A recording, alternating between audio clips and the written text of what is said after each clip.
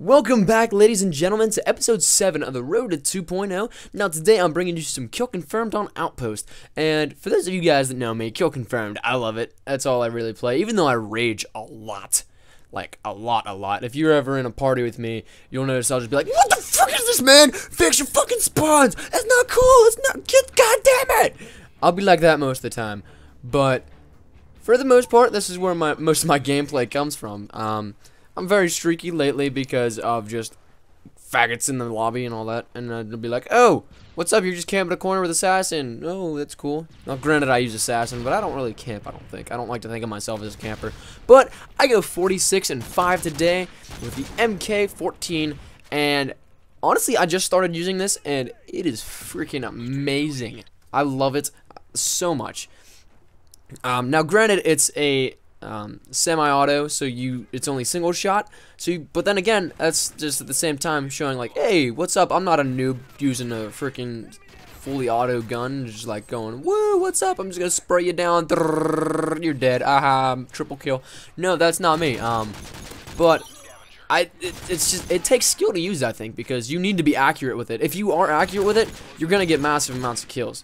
Like the red dot sight is honestly probably the perfect attachment for it, because you do literally, it's just so accurate. If you know how to shoot and like at least get close to your target, you're gonna get either hit markers or a 2-shot kill no matter what, and usually it's a 1-shot kill to the head, and that's something that a lot of guns lack. Like, this is a very overpowered gun in my opinion, but then again, at the same time, it takes skill to use, so like it's not really overpowered, quote unquote.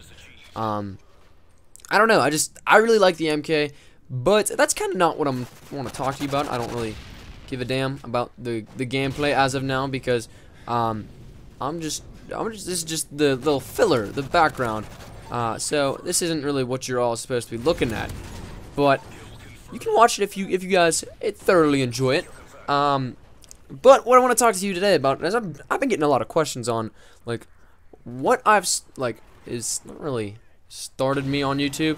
Then I guess it's a little background history of YouTube. I meant YouTube. And then I also want to talk about adversity and how to overcome it on YouTube.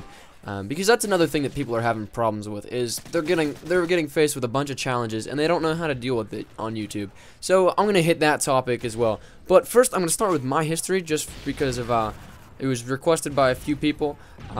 So shout out to them for giving me a commentary topic to talk about.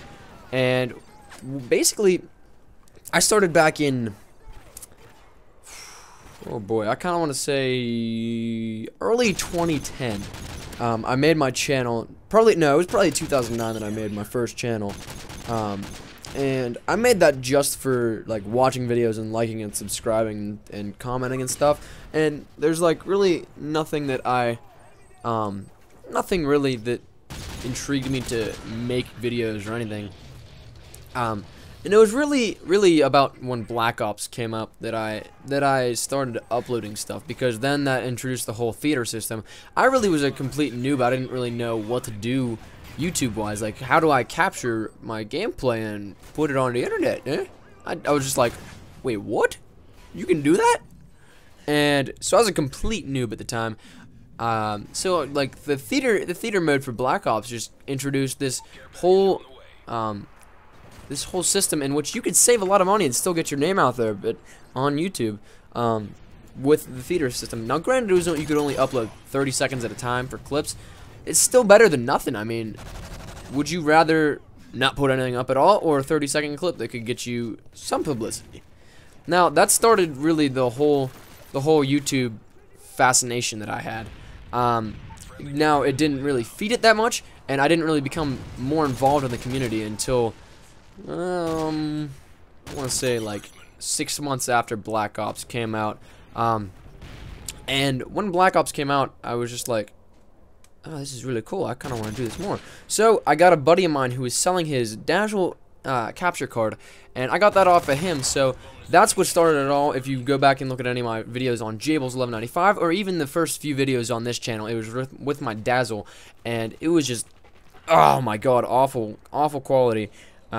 Now granted, it's a very nice starting point for anybody that doesn't want to spend a lot of money because they're not sure if they want to do it or like what they want to specifically do on YouTube. It's a good alternative for that and a good way to start out, but I would not suggest it if you're going to continue in YouTube. Like I got my HD PVR and I love the quality that I have now. So that's where I started out, and then I started this channel in the hopes of getting a partnership because the partnerships go off of average views daily. There.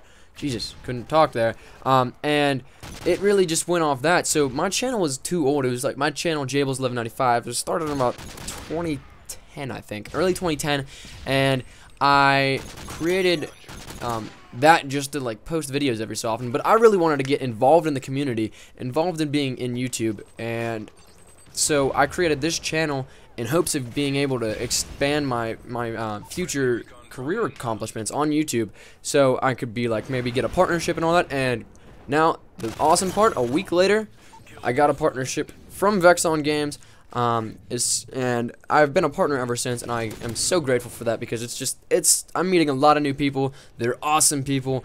Getting a lot of opportunities via Vexon Games, so I thank them very much again. I always will thank them. Because they're the ones that got me started with this, and I love them all to death for that, so thank you very much, guys. And yeah, that basically brings me to where I am today. Just Call of Duty commentator, Minecraft player, YouTube hopeful, I guess, and just a regular day gamer, just like all you guys. So, yeah, that basically sums up my history here on YouTube.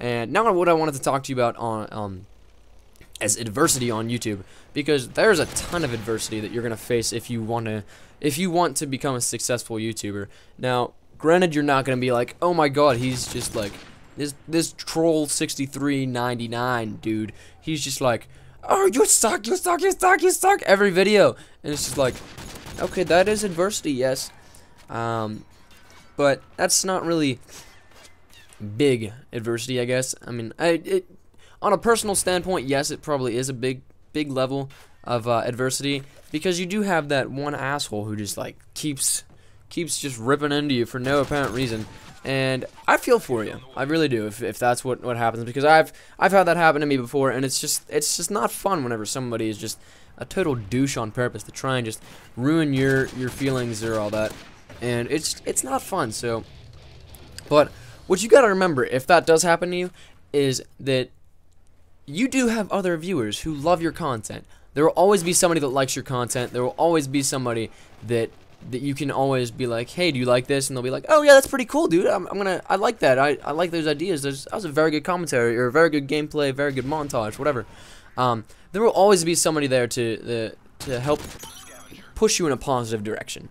Now, granted, at the same time, there will always be some assholes who will just be like, oh yeah, you suck, just quit now. But that's how how the world works. There are always going to be those assholes. But the thing about that is you just got to push through, because it's your personal hobby, it's your interest. Fuck whatever they say. I mean, they can't change what you want to be. They can't be. You can't. Well, let's just put it this way. You can't let someone else determine what you want to do. It's ultimately your life and ultimately your goals in which you want to accomplish. So why let anybody say different? Adversity is something that you're always going to get on YouTube, and I really hope that if you're watching this and you're facing these, that you don't end up being like, oh, I'm just going to quit and all that, because that's not the point of it. You shouldn't quit. So that's basically just been it in a nutshell. I may continue that topic over into another match, but yeah, for now, this has been episode 7 of The Road to 2.0. I've been E. coli Espresso, and I hope you guys enjoy this episode. Comment, like, and subscribe, and I will see you guys later. Peace.